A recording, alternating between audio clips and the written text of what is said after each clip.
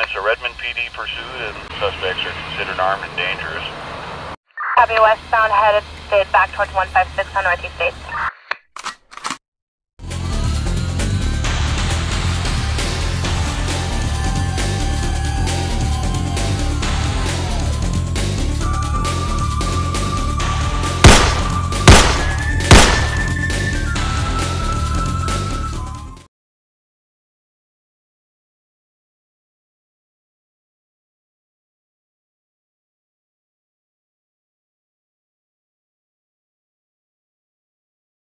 Okay guys, so I've already set up my Model 2 emulator and it looks something like this.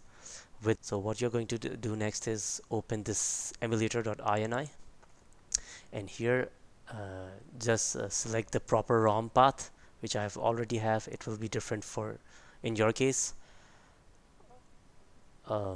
Set the desired screen resolution, whatever screen resolution you're using for the games. Desired aspect ratio, I prefer to play the Model 2 games in their native aspect ratio, which is 4:3. Once you're done with this, the most important thing what you're going to do next is set use raw input equals to 0. You have to keep this value to 0. Don't keep this to 1, else this won't work. Save your file, which I'm doing that, and close this window. Next, sync your Wiimote to your Dolphin May Flashbar in Mode 2. Now you have to remember this. Since you have synced your Wiimote to your May Flashbar in Mode 2, your Wiimote will act as a Windows mouse. So face your Wiimote away from the May Flash Dolphin bar for now, because if you use your Windows mouse and the Wiimote is facing towards the Dolphin bar, there will be a conflict, so that you can use your Windows mouse. So now I'm using my Windows mouse. What you're going to do is enter into this folder Demulshooter. From here you will go in, you will double click this file ds.diag.exe. Once you've double clicked it, now this is where you have to follow me carefully. List of bunch of devices in the select device drop down tab, and from here you have to click and check each device. One of these devices is actually your Wiimote. So for example, if I click this with my mouse, that the device type is rim underscore type mouse, and the product is May Flash Dolphin bar, and the number of buttons is 5. So this information is a giveaway that this is most likely my Wiimote. But in order to further confirm it, now pick your Wiimote facing towards your sensor and see.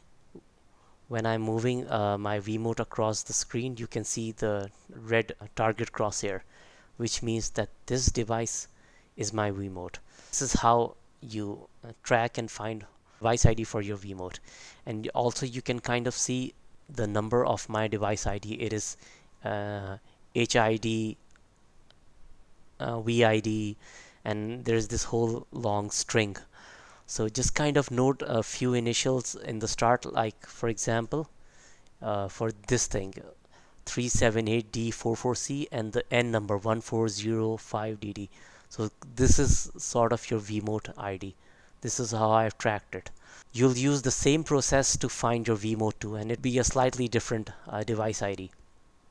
So once you've noted it, close this. Now you'll open your Demulshooter GUI, and since I've already done this ahead of time, if you notice, this is 0079 37DE44C. So most likely this is my Wiimote 1. So I'll click this with the mouse and I'll pick up my Wiimote 1 and I'll move it across the screen. As you can see, the plus sign within the device preview box is moving. So this is my Wiimote 1. So now it's time that I will find the device ID for the second Wiimote, so that I can set the second Wiimote ID to player 2 configuration. So I'm going to click here, select player 2 configuration, reach out for my Wiimote. At the same time, click with my mouse, search for the device ID, which I think is going to be Wiimote 2's ID, and I'll pick my Wiimote 2 up and move it across the screen. As you can see in the device preview box, the plus sign is moving, which means that this is indeed my second Wiimote device ID. And you can also check a few buttons. If I press the B button, the trigger button on the Wiimote, it is designated by 1. As you can see, it has lit up in color green. And if I press the A button on my Wiimote, that is 3, which means this is the correct Wiimote. If I put my second Wiimote down and pick up my Wiimote 1, which has already been assigned to player 1, and if I try to move the cursor, so as you can see within the device preview box, the plus sign does not move, further confirming that it is indeed Wiimote 2 that has been set for the player 2 configuration. I place down both Wiimotes, reach out for my mouse and click on the save config button. Configuration saved. Okay. Here's an optional step if you want to use custom crosshairs for your Model 2 light gun shooter games.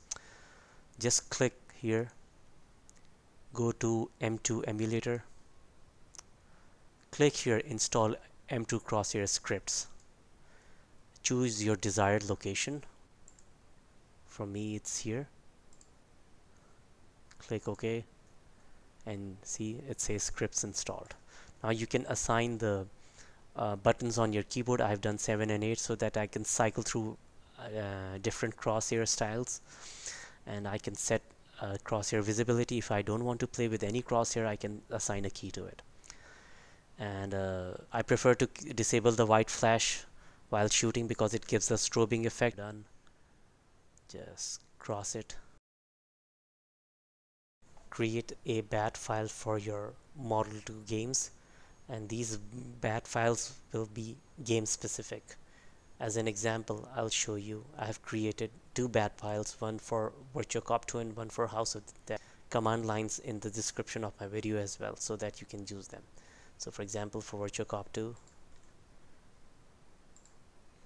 this is the command line that all you have to do is just open your text editor, notepad, wordpad, whatever, copy paste this line, save it as .bat. File for House of the Dead, as you can see, it's the same command line, but only there's the difference is in the ROM name. Here it's the House of the Dead's. Okay guys, once you're done creating these BAT files for their respective games, so just double click to launch them. For example, if you want to play Virtua Cop 2, so double click on this BAT file. As you can see, the BAT file has been loaded. Minimize it. Now you can proceed to make configuration and settings in your Model 2 emulator. Now it's time that you open your Model 2 emulator. I'm double clicking on this, and make sure, the first thing you have to make sure is that in the video section, keep auto switch to full screen off, and this is ticked off. Now you go to emulator, click on load ROM and choose a game of your choice. So for example, we'll go with Virtua Cop 2. Double click this and then go to game and configure controls. Now once you're here, we are going to set our start and coin buttons temporarily on the keyboard.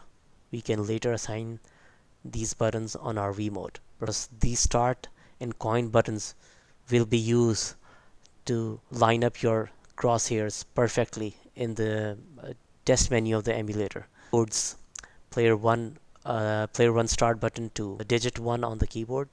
For player 1 coin, I've set to 5 on the keyboard. Likewise for player 2, I set the player 2 start to number 2 on the keyboard, and for coin 2 I've set 6 on the keyboard. Service button is F1 and the test button is F2, because now we will enter the test menu. Once we have configured this, close this. Test menu on our keyboard. So let's do this. Now we are inside the test menu. So I use the service key to cycle through the options. I select the gun setting option and I select the gun mark. And as you can see, it's completely off. We are going to now manually adjust that. Player 1 gun manual adjustment, enter. And now I will select this add X-min, and you're going to use player 1 button and player 2 button to decrease and increase the value. So add X-min is left of your screen. So I'm going to use decrease, which is player 2 start, and see it has started to line up. So we have lined this up pretty good. Now I'll change the axis to add Y-min, which is the vertical axis at top. So it's pretty much good. Add X max, it's here. Player 1 start button, decrease. So now we'll select the last axis, which is add X max Y. We need a little bit of fine tuning. Pretty good to go. It's pretty much good. So this has lined up very nicely actually. So we are going to, what we are going to do is we are going to exit this. We'll use the exact same method to set up your player 2 gun mark. We'll exit this and exit the emulator properly to save the test menu settings and calibration. So now as you can see that our Demulshooter BAT file is loaded. I'll proceed to boot a ROM, and in this case Virtua Cop 2. Now here I go, and I'll show you how to assign the player 1 start and coin buttons on my Wiimote. So I hit the configure controls. I've already done this, but I'll show you how to do it again. Double click this and hit the left D-pad on your Wiimote 1. So I've assigned it. As you can see now it says left. So for player 1 coin, I keep it on up D-pad for Wiimote 1. So I double click this on my mouse and then I hit up, and there you go. That's how you have assigned player 1 start and player 1 coin. You will do the same for player 2. Player 2 start would be the right D-pad and player 2 coin would be down D-pad. This is how you'll assign the start and coins buttons on your Wiimote. Fill some coins. And now I'll start the game. Let's pick this. I'll show you. I will cycle through various crosshair styles, which is already assigned on my keyboard, key number 7. See, the crosshair has changed.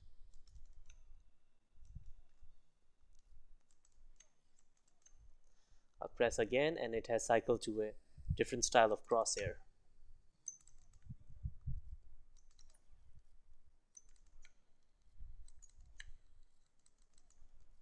I will cycle this again to a different style of crosshair.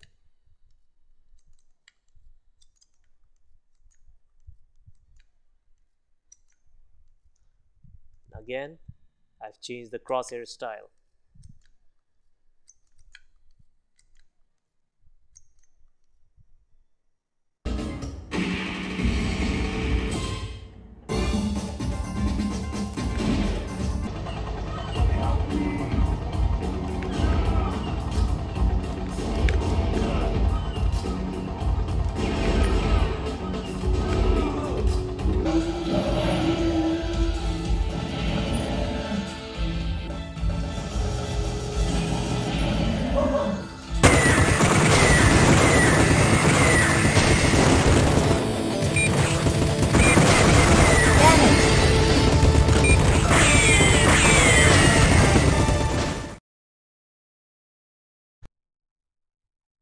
So we have reached the end of this tutorial video. It's a bit detailed in nature, but most importantly, covers the entire spectrum of getting the most out of your Wiimotes and light guns, as this tutorial applies to both for most of the part. If you have any queries, please do not hesitate to ask them in the comments section. Do check out the video's description for some useful links. And if you like content like this, please make sure to subscribe to my channel. It's time you dust off those Wiimotes and light guns and put them to good use. Keep shooting, guys. Explode those zombies to smithereens. This is Arcade, signing off.